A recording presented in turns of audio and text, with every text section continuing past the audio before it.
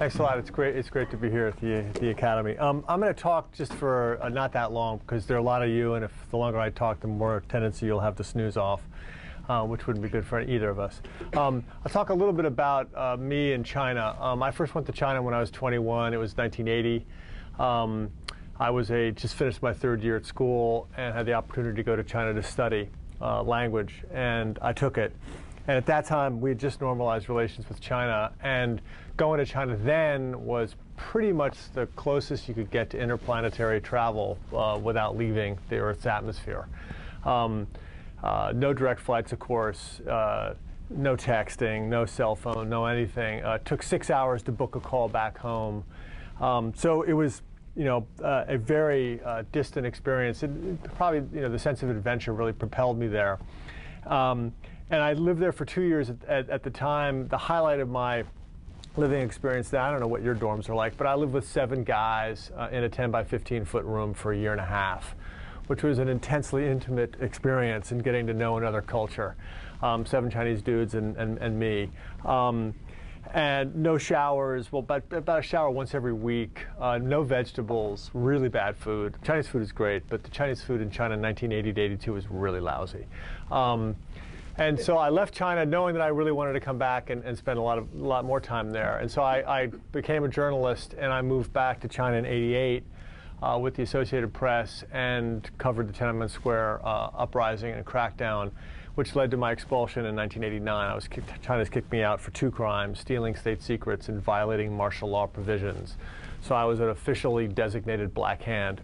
And I thought at that point that, okay, all this effort I'd put into studying Chinese and learning how to read Chinese, I don't know if there are any Chinese people, Chinese majors here, but it's, I feel your pain if you're studying the language. I thought that all that effort had gone to waste because they're never going to let me back in. But luckily, they let me back in on a short trip in 1990, again in 1991. Then I left the AP and I joined the Washington Post, and I basically spent about 7, 8 years working in really bad places for long periods of time, which is something you're probably going to have a chance to do in your careers. So a lot of time in Iraq, a lot of time in Afghanistan, and then 4 years in Bosnia. And by that time, I joined the Post. And in 1997, an opening came up in the Post bureau in Beijing, and the Post put my name forward. And when I applied to join the paper, the Post said, "Do you think the Chinese will ever let you back?" And of course I said, "Sure, it won't be a problem." But of course, when the Post applied, the Chinese said, "No, we don't think Mr. Pomfret is an appropriate candidate." But the Post went to bat for me then. And at the time, then U.S.-China relations were very different than they are now. China was a much smaller power than it is today. And so the Chinese basically rolled, and they allowed me back in. And so I moved back in 1998 and lived there from 1998 to 2004 when we moved back to the States. When I was there in 1998, from that point on, I basically recontacted my classmates, these folks Professor Yu talked about, and to sort of to check in on them. Some of them I'd kept in contact with, sort of exchanging Spring Festival cards and things like that. But a lot of them I'd lost contact with, and basically I then wrote them all a letter via the Nanjing University Alumni Association. I went to school in Nanjing. And of the 63, 58 of them wrote me letters back. And basically in that letter, I proposed this idea of doing a book about them. Can I tell your stories? And of the 63, like I said, 58 wrote me a note back. And so then I spent the next year or so basically interviewing them around the world, because many of them had left China. And I used them as the basis for the book on China. And so that's kind of my experience with China. What I want to talk with you a little bit about tonight is looking at the Egypt and Middle East issues in the light of sort of from a Chinese perspective, and to kind of lay out an argument why I don't think this type of massive demonstration that we've seen in the Middle East we're going to see in China. And I'm going to do this, but I'm going to preface it with the idea that China fundamentally is an unstable political system. If I ask any of you guys, what is India going to look like, for example, taking another massive Asian power in 20 years, you can probably guess it's going to look somewhat like it looks today. It's going to have this wobbly bureaucracy. It's going to have this wacky political system. It's going to have this interesting democracy, fractious, et cetera. But it's probably going to be very similar to what it is today. Whereas with China, I don't think any of us in this room can really guess what China is going to become. And I don't even think the Chinese can guess. And so I want to preface my remarks with that idea that we really don't know what China's becoming, and nor do the Chinese. But that said, here are a couple of arguments why what's happening in the Middle East probably won't move to China, even though there are small demonstrations right now in China happening in several cities. But that said, this is sort of my take of why we're not going to see a Tahir Square in Tiananmen anytime soon. And that's basically, it's four basic ideas. One is the economic changes in China. Two is the changes in the really advancement in personal freedom that you see in China. Not political freedom, but personal freedom. Three, it's the fact that the security services in China have the full support of the party state and are free to do almost anything they want. And four, I don't think you see any significant fractious behavior at the top of the Communist Party, which is really key to the political future of China. So let's take them kind of in a row. In 1989, I was there for the Tiananmen Square crackdown, where hundreds of people died around Tiananmen Square. And for the next 3 years after that, from '89 to 1992, basically, Communist Party kind of moved back in time. It had started an economic reform program in the late 70s, and it opened up to the West. But in 1989, they really cracked down, and the people who were against economic reforms kind of took over. And from 1989 to 1992, they really ran things in China. So 1992 rolls around, and Deng Xiaoping, who was still very much the power behind the throne in China, came to the realization, along with his people, that they couldn't continue down this dead-end road of no economic reform. And so Deng made this now famous trip to Shenzhen, which is a city along Hong Kong's border, and basically relaunched China on a road of economic reform and opened up the country from that moment on to about, over the course of the next decade, about $300 billion in foreign investment. And he basically made effectively a kind of a social contract with the Chinese people, saying, okay, I killed you at Tiananmen Square, and that's one door you can run through, and you can still run through it, but if you do, I'm going to whack you over the head again. But here's another door, and that door is economic development. And if you run through that door, you're going to be able to achieve untold riches for yourself, and for your family, and for your friends. And that is the door that millions of Chinese people from that moment on ran through. And the results that I saw them very up close and personal with my classmates have been extraordinary. All of my classmates graduated in '82. All of them were basically paid an average salary of about 150 bucks a month then. By 1998, up into the early noughts, they're all making minimum. The lowest salary was 1,500 bucks a month, but that's the lowest salary. I have several classmates who are making well over 10,000 US dollars a month. Had cars, big screen TVs, kind of the size of this wall, several apartments. I mean, the amount of wealth that they'd been able to amass through this Deng policy of saying, okay, you can run through that economic door, was extraordinary. And I think that is a key issue and a key difference with the Middle East, where the generation that was on the streets in Tahrir Square were well educated. Do not underestimate the educational standards of the people in Egypt. But they had nothing to do after they got that degree. Whereas China put its people to work, and it put its elite to work as well. And so the elite that was at the forefront of the anti-communist demonstrations in '89 very quickly became co-opted by the Communist Party by the mid-'90s into the early noughts, because there was just so much money to be made. As a corollary to that economic development, the other issue that happened in China was a significant housing reform program. In the mid-'90s, in housing reform, you say housing reform, everyone's eyes glaze over and think that's really boring. But what actually happened in the cities was it allowed Chinese people to buy their own homes for the first time in their lives. And so throughout the cities, I'm not talking about the countryside, but throughout the cities, millions upon millions of Chinese people bought their own homes. And most of you in this room haven't purchased your own home yet, But when you have your own home, you naturally become a lot more conservative because you have skin in the game, if you will. In 1989, the people who demonstrated in Tiananmen Square had nothing to their name, as the famous song went. But in 1999 and to this day, most city dwellers in China of a generally elite status have something. They have a piece of property, they have a condo, they have an apartment, they might even have a car. That naturally makes people more conservative. And that's another issue, again, that impacts on the potential for real political demonstrations and political instability in China. All right, so that's sort of the econ thing. Personal freedom is another really significant issue. When my classmates graduated in '82, they were all assigned jobs. If they wanted to go overseas, they had to beg, borrow, and steal at the police station to get a passport. When they got married, they basically had to have the approval of their work unit chief to get married. If they wanted to switch jobs, their boss had to let them go to another work unit. If they wanted to go overseas, their boss had to let them go overseas. The amount of control on their average daily life was extraordinary. Today, that's gone. That whole architecture of personal control of what you do is gone. Basically, when you graduate from college in China, if somebody wants to hire you, you can go over there and you can work. Getting a passport is as simple as filling out a form. As long as you can get a visa, you can go overseas. Increasingly, Chinese can get visas easily to go overseas because they're incredibly big spending tourists, actually.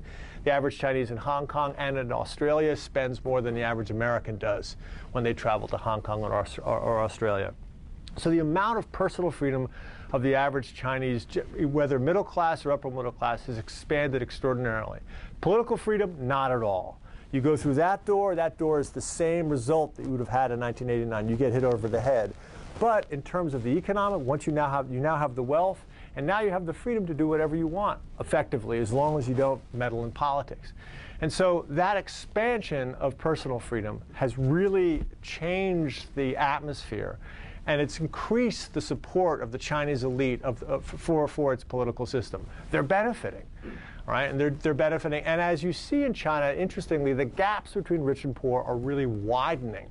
So when I went to China in 1980, it was basically a country where almost everybody was poor.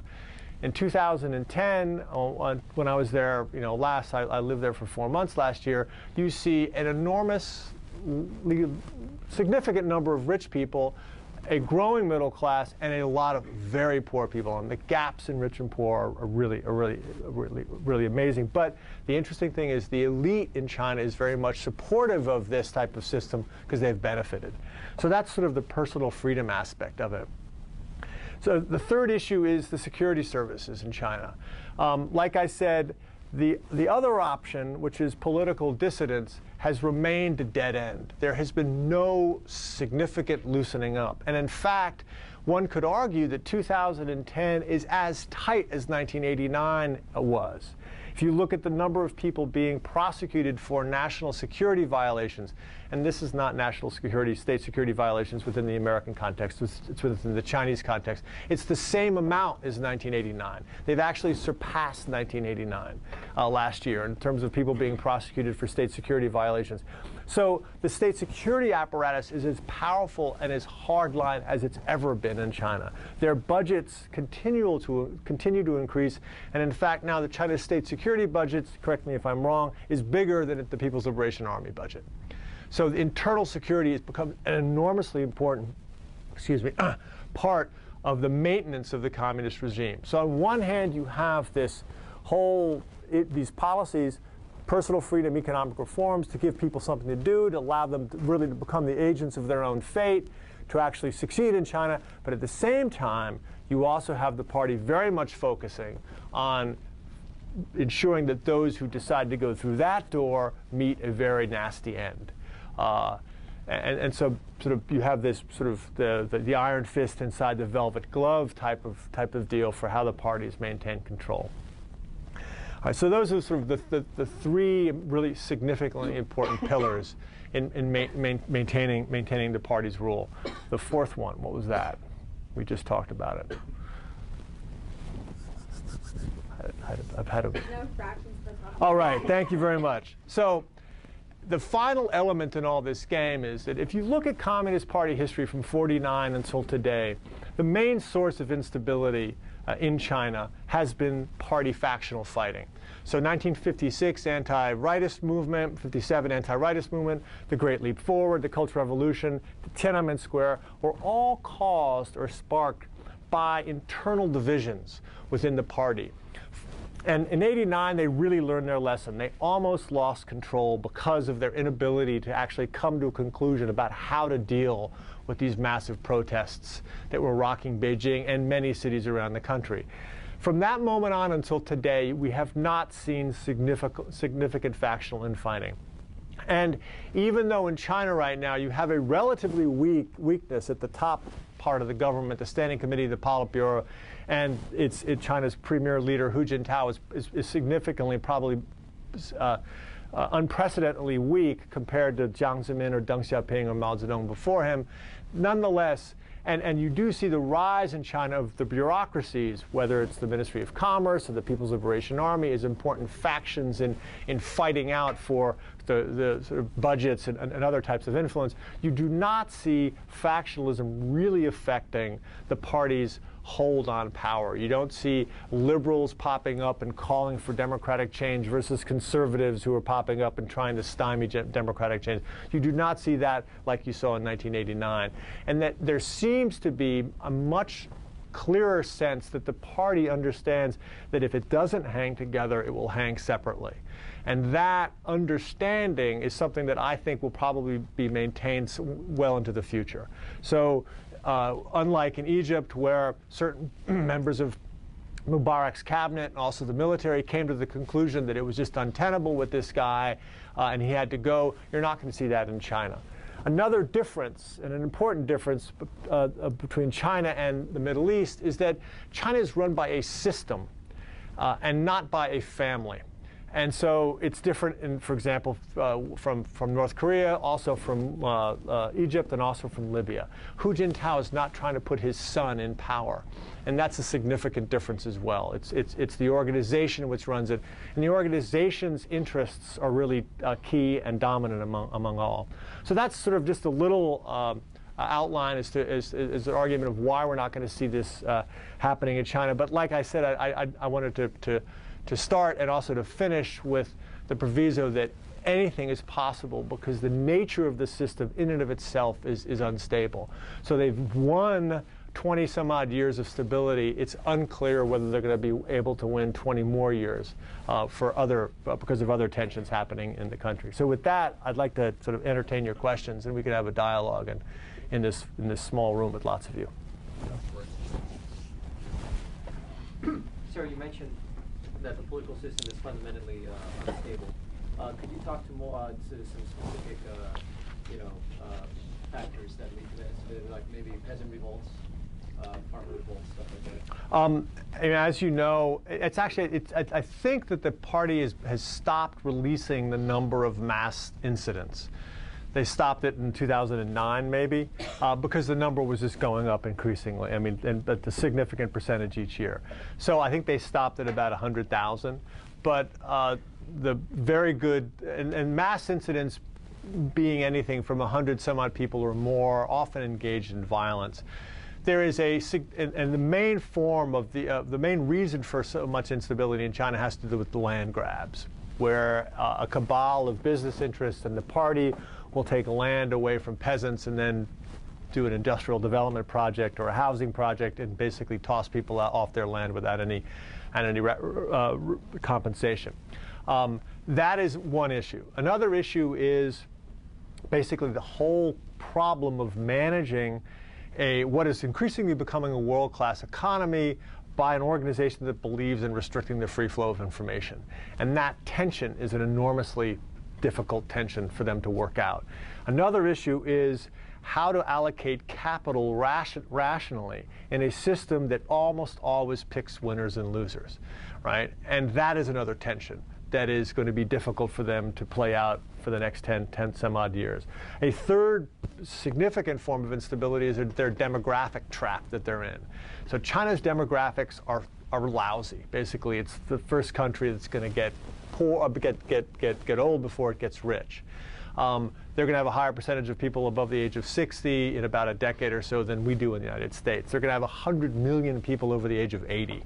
And that's a very difficult situation to deal with when you don't have Medicare, Medicaid, Social Security. I mean, we have them in the States. They're lousy, but at least we have them. The Chinese have just begun to set up these type of safety nets. And that's going to suck an enormous amount of money out of their investments in high-speed rail, et cetera. So there's some, and then another tension, which is becoming a political issue, is the environmental problem. Because with the increasing wealth of my classmates and their buddies, and there's maybe a small number of 300 million people in the middle class, you have an increasing demand on society for decent drinking water, clean air for your kids, and a kind of a decent environment for them to grow up. And China can't provide that yet. And that tension is another significant tension in stressing the system. And the other problem is that because there is no civil society in China, every problem becomes political, right? I mean, every problem that you have, from a car accident up, I mean, literally, there was a car accident in was it Hebei or Hubei? Yeah, Hebei, where the son of a senior police officer ran over two girls, killed two women, killed one, broke the leg of another. It became a massive political issue in China because as he drove off, leaving the scene of the crime, he said, "I'm Li Gang's son." Li Gang being a local police boss. And it became this enormous story in China. And that's a hit and run thing in the United States. But in China, it became something that everyone talked about, and the whole expression of "I'm Li Gang's son" is now entered in the Chinese vocabulary that people, tell each other as a joke. So that's another issue, that because of the lack of civil society and the lack of an independent judiciary, every issue can become a political issue that speaks badly to the Communist Party. So that's kind of my sense that fundamentally it's an unstable system. They're suppressing the extent to which they're cracking down on protests, and a lot of times, in fact, you don't really know the extent of Tiananmen, if anything. How are they deterring their citizens from speaking? Well, first, they have a very advanced censorship apparatus on the internet. So the internet in China is one sort of a double-edged sword, because it's allowed for an enormous amount of information to come into the country, but it's also allowed for the security services to increase their abilities to monitor, your email, my email, his email, et cetera. So it has, and they also have an army of bloggers who blog on behalf of the government, even though they're out there acting as some type of independent person. But in reality, they're being paid for by the Communist Party. And so, I think we've heard that story before elsewhere, but that's beside the point. So they have, and the other thing is, when there are, for example, let's speak about what's happening recently. There are small demonstrations now modeled after the quote-unquote Jasmine Revolution happening in Beijing, happening in Shanghai. But the government is basically now shutting down parts of Beijing, sending out very large street sweepers, beating up foreign journalists in order to stop any of this stuff from metastasizing and growing too large. And we're talking about crowds of maybe 20 people in several cities, and the government has basically put this massive clamp down. It's throwing dozens of, scores of people in jail around the country in order to deal with what, they look at this issue as an existential issue. Whereas in the States, 20 people on the street corner, it's not an issue for us. But the government there is being, like I said, with the security services being given free rein to crack down as harshly as they can. That's another example. That said, when you talk to people about Tiananmen Square in China and you show them the Tank Man picture, most people have no idea what you're talking about. But and that's also part of the security philosophy, which is to deny their people information about what happened in the past as well, and to wipe out that history. And it's sort of a tragedy in a way, but China is one of the only countries where I have begun to living there, I began to believe that perhaps history is expungible in some ways. Talking to young people in Beijing University about what happened in 1989, talking to them in the early 2000s, and they had no knowledge of it whatsoever, which was sort of bizarre, but nonetheless, it's the case. What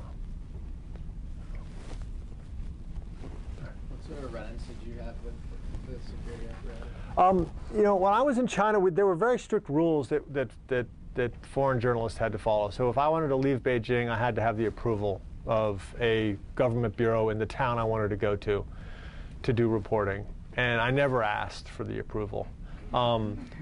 Just because everyone in China always breaks the rules all the time. I'm talking about the Chinese, right? Because the rule, if you did things by the rules, by the book in China, you really couldn't make any money, right? And there's a lot of money being made in China, so everyone breaks the rules. And so I figured I might as well have the same attitude towards my work in China as they had towards their work. And so I would go to a place, do my reporting with the unofficial people, and then I would come back and then I would call up the official people on the telephone saying, hey, I heard about this, and can you give me a comment? And in the beginning, I would always get, I'm not clear, I'm not approved. But by the end of my tour, I was there for 6 years, people would talk about issues, but they would never invite you back, for the interview. And I had significant run-ins, especially oriented around peasant demonstrations with local authorities. But it was a cat and mouse game. And they would track your cell phone and you turn off your cell phone. I had a very good driver who wasn't working for the state security people, and literally, if you're in a province and there was a problem, literally driving into the other into a neighboring province would solve your problem, like getting across state lines. It was that simple in some ways, because there wasn't that much communication between the police in this province with that province. They almost always had to communicate through Beijing because it's a centrally oriented system, right?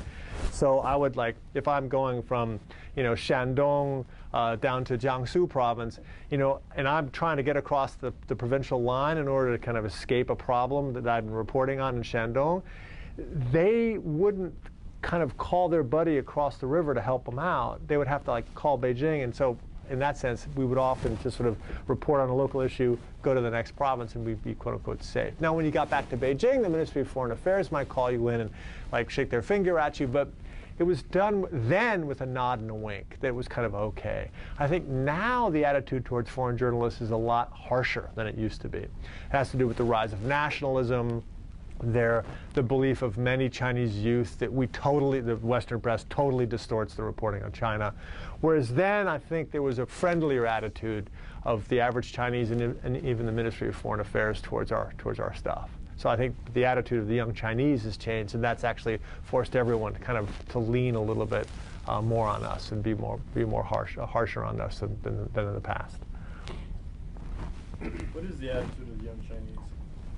Well, I mean, there's lots of them. So, but there's a general let's cut it in half to be simple.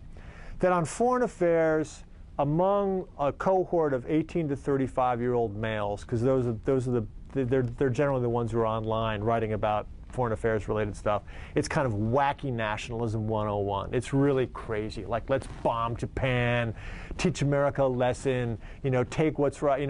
Mongolia, that's not a country. We used to have it as a province. The Koreans were all, I mean, it's kind of this kind of weird, angry nationalism on foreign affairs issues. And it's like the government does something, you're weak, you're giving into America, whatever, that kind of stupidness. All right, that's very prominent.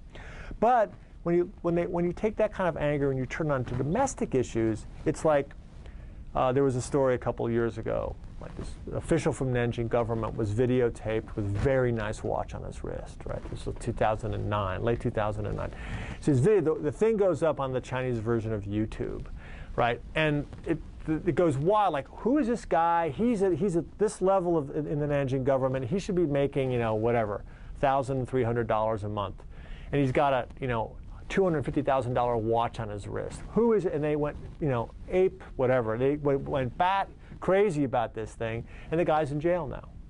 because of corruption, right? He was investigated. And so on things involving internal issues of unfairness, the Li Gong case, my daddy's Li Gong, that went and it's the same guys, the 18 to 35 cohort, who are driving that debate that are also driving the debate about being weak on America and not blowing up Japan.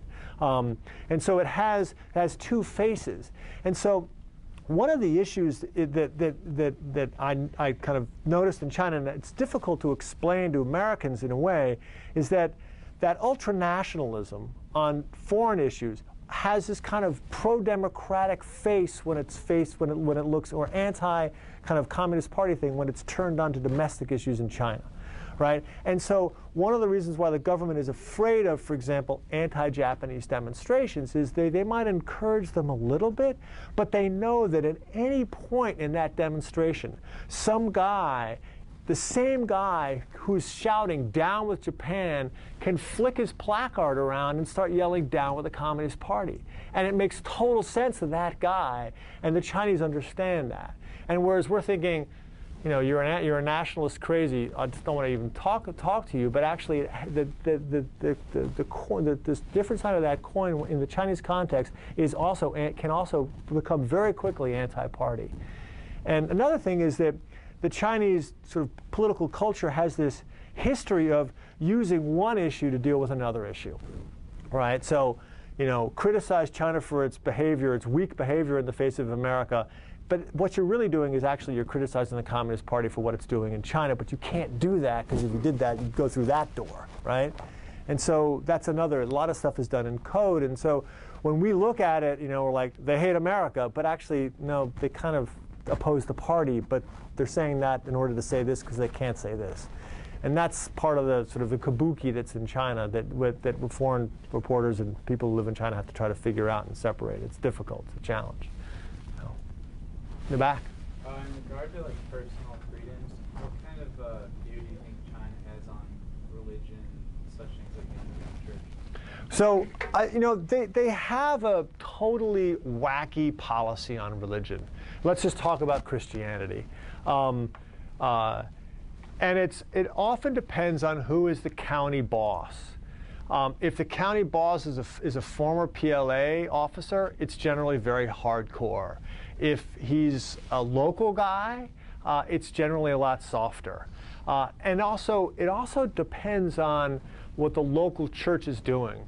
Because in China, right, you have the house churches, and then you have the officially sanctioned churches. And sometimes the guy who runs the house church is also in the officially sanctioned church. Sometimes that guy and the officially sanctioned church guy get along. Sometimes they hate each other. And so it's an incredibly messy system. And the Religious Affairs Bureau, which are these mandarins in Beijing, which are kind of supposed to run the policy, don't really have a clear idea of what they want to do because the government is unsure. Because they're facing this immense growth in the number of Christians. An estimated between 50 to 60 million Christians in China right now. And the growth has just really exploded over the last 15 to 20 years, partially because of this moral vacuum in China, where you have millions of people looking for something to believe in, right? Mao shows up in '49 and says all your old Chinese culture is horrible, and then basically launches an assault on Chinese culture for the last decade of his rule. He then dies, and then Deng comes in and says, well, remember all that communism stuff, forget about it, we're a one-party state but with capitalist characteristics, let's make money.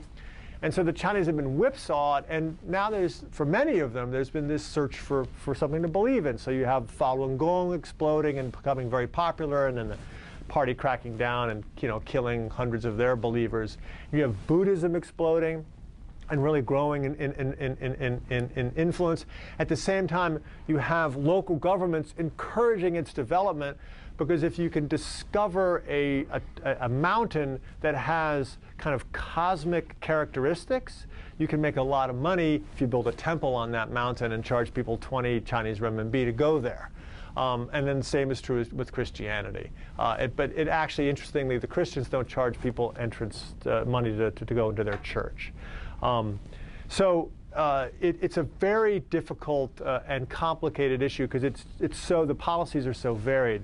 That said, I think the party's kind of not really, under Jiang Zemin, it had a much mellower policy on religion than it has under Hu Jintao, partially because Hu is just a lot weaker, and when the guy at the top is weaker, the bureaucracies involved in monitoring these things become stronger and squeezed tighter. And so Jiang was kind of like the Copper Age of religion in China, and this guy's kind of pushed them back towards the Stone Age a little bit, partially because I think he just has less influence. That said, no longer does the Chinese Communist Party believe that you either are a believer or patriotic Chinese. They're beginning to kind of come around to the idea that you can be both a believer and a patriotic Chinese. But that said, as you probably read in the news, they have no relations with the Vatican. But interestingly enough, I think Catholicism is not an important religion anymore in China. It's really evangelical Christianity, and it's very, very big. You see it in many cities, specifically in northern China and then down into Zhejiang province. Come on, we're the best college in the whole damn nation. Yes, I'm curious to ask more about the screening and the censorship in China. Recently, they started to block all forms of video chat and forms of external communication to outsider countries. Not all forms. Many. Yeah. Yeah. And however, I know that I know many Chinese people studying here in the United States, and they're going to bring back stuff to China. Right. And recently, on their Google, on Baidu, right, they don't say Google to bring attention to it. They use words like Google or right, some kind of code or some pun. Right. So how much internal stress can they support before is there going to be some form of internal explosion? Well, I think that the punning and that all, Huntsman's name was blocked, right? The ambassador's name was blocked. So right now they're going through a sort of this spasm of censorship, and the smart kids figure out ways around it, and then that kind of is spread out through the web, and then everyone starts using it, and it becomes sort of a joke. But that's kind of always been a cat and mouse game between, and even before the internet in China, between the people who are trying to find out information and trying to live in a relatively free and open way, and the government which was trying to restrict that. And the internet has made it more difficult for the government to do that. That said, the government is really not so much interested in you, who are a smart Chinese guy who can find out everything, and they're much more interested in like the layer of people below you, of people who are basically satisfied and with the censorship, and that's a significant portion of Chinese society still, and that's what they're targeting. And so the people who will make fun of them, get around it, get a virtual private network and jump over the firewall, they understand that they've lost those people already.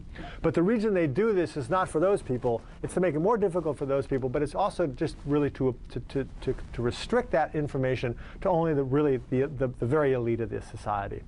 Because they're not so much worried about you, but they're really worried about that level of people below you who aren't as educated, who aren't as sort of forward-thinking, and that's what they block, because that's the audience they're really trying to control. And for that audience, the Chinese internet is actually an incredible thing. I mean, it has an enormous amount of information, scantily clad girls, sort of the love affairs of the latest Hong Kong film star, all that kind of stuff, and it's very appealing, and it satisfies the many things that the average Chinese person would want. And it's the people who can jump over, they're really not concerned, unless you start to go through that door, in which case you're going to go to jail. You will. I mean, that's that kind of formula. So regarding the most recent incident with Ambassador Huntsman and the censorship, right? What's your take on that? Do you think that he was really shopping along Beijing with his family, or do you think he was a little bit curious about what was going on? Well, I mean, the other line was that he was walking from his residence to the embassy. But that is like, his residence is in Jianwai, where I used to live. And it's just a huge thing, So I don't know. Right? I just don't know. There's a certain coyness to it all. Yeah. So It could be. I mean, Wangfujing is not. It's not unusual for people to be taking a stroll on Wangfujing, right? But to walk from the residence to your embassy that's a long walk. Yeah, it's many miles. So who knows? Right? I don't want to accuse him of lying. We have time for one more question. We don't get much information about North Korea. Just briefly, we heard a bit that they're really having a major famine. And one of the things were, well, why doesn't the Western nations send food? And the comment was, well, when the Western nations send food, it's used to feed the army, and it doesn't trickle down. Now, that country is tightly run, I'm sure you can say that. But it seems when the poor people reach a point, that's when revolution occurs. What do you see happening in the short term in North Korea? That's a really good question. I think that we have to remember that 2012 is the 100th anniversary of the birth of Kim Il-sung. And so 2012 is going to be the year where North Korea is going to be celebrating its glorious history. And so they have to stockpile food. I'm sorry that I'm a little cynical about this. They have to stockpile food. And so it makes a lot of sense for them to go out with their hands out, talk famine, to stockpile food in order to bolster their regime next year. On the whole revolution issue, revolutions come generally as you increase expectations, and I don't really know what the expectations of the average North Korean is. I mean, things were getting a little bit better, and then they cracked down and everyone lost their money.